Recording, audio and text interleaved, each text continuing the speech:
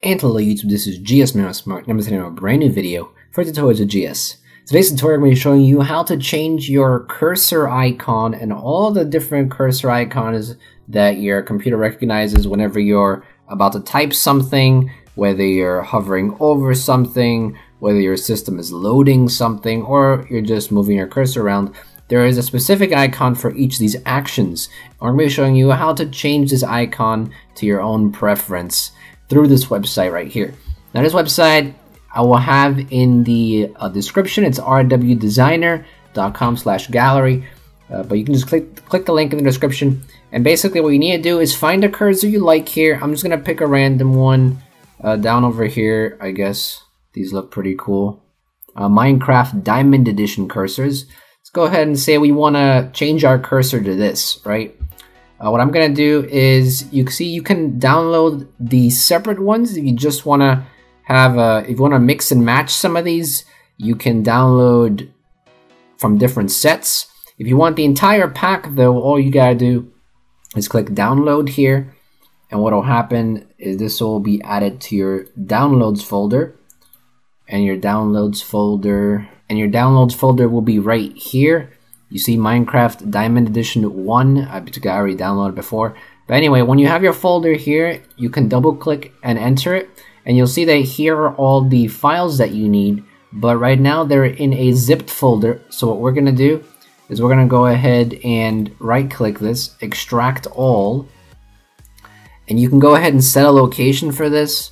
I'm just going to set it in I'm gonna set it in my C drive. I'm just gonna create a new folder real quick. New cursor. And I'm gonna select folder, and then it will extract into there.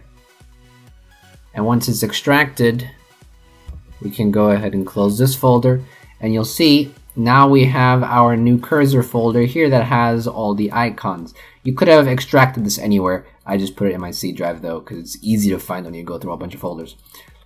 But the next step to do here is, the next step you want to do is go ahead and go to the control panel.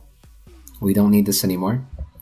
Go ahead and go to your control panel here. You can search it in the start menu, and the control panel will look like this.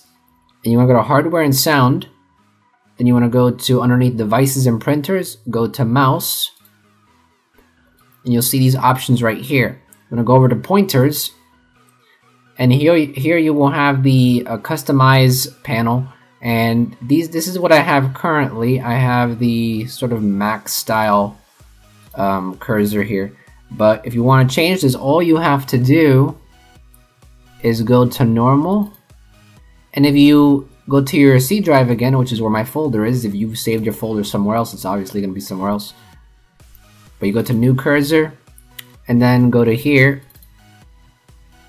You can change it, and then you can just click the next one, and you see the name. The name right here matches here, right? This is help select. So here it's help select, and you can just change all these accordingly. And once you've done that, you can actually save it as a scheme. And then here you'll see that you basically have a set of schemes, and mine's right here. So this is my cursor.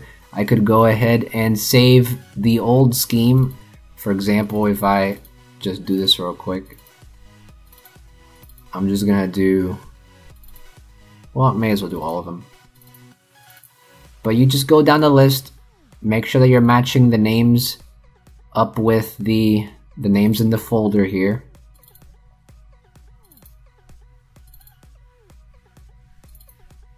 But you don't need to do all these if you don't want to, especially if you don't use link select. We definitely want link select. Okay, that's fine.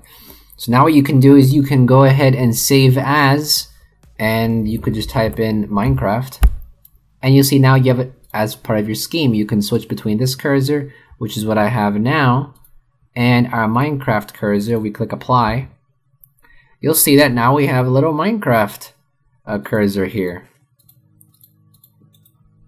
So that's basically that, and if you ever want to change it back, you can just go over here to schemes and go to my cursors, click apply, and you'll see that now we're back to the old Mac one that I had previously. So pretty simple, pretty easy. Hopefully you enjoyed the tutorial and it was a little short and quick, but it was just a neat little trick that I found.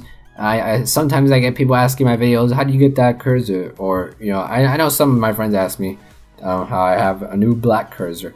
So I thought it'd be a great video to help people and show people how to do this. And if you ever don't like your cursor anymore, you can just go ahead and delete the folder. Be aware that you need to keep the folder. You need to keep the folder where it is. For example, where you should be saving your folder, it's in Windows, Cursors, and then save it here. Here's where I have my cursor saved. This is the folder with the cursor I'm using now. Make sure that you keep your folder with your icons in the same location. So don't move it. If you're gonna save it to music, then you can't move it somewhere else or Windows will not recognize it.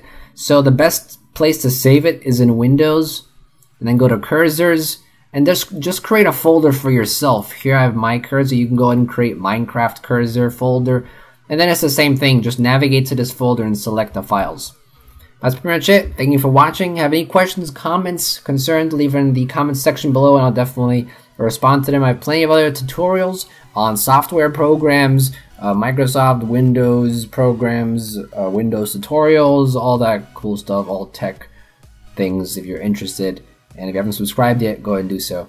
I'll be back with more tutorials in the future. Thanks for watching. I'll see you guys next time. Thank you for watching, and I hope this video helped you out in any way. If you enjoyed this video, please leave a like. It'll really help me out. If you didn't like it, you can leave a comment as well, giving some feedback. If you have any other comments or questions, please leave them in the comments as well, and I'll do my best to answer them. I usually respond to comments within 24 to 48 hours, depending on your question and depending on how busy I am. I have plenty of other content on my channel about different software tutorials and how-to videos, so if you're interested in that type of stuff, check it out. And if you like what you're seeing, you can subscribe too. Really appreciate it. You can also check out my other channels and social media as shown on the screen right now. And with that, thank you so much everyone, and this is GSmaniamsmart, and I'll be back sooner than you think. Don't go anywhere.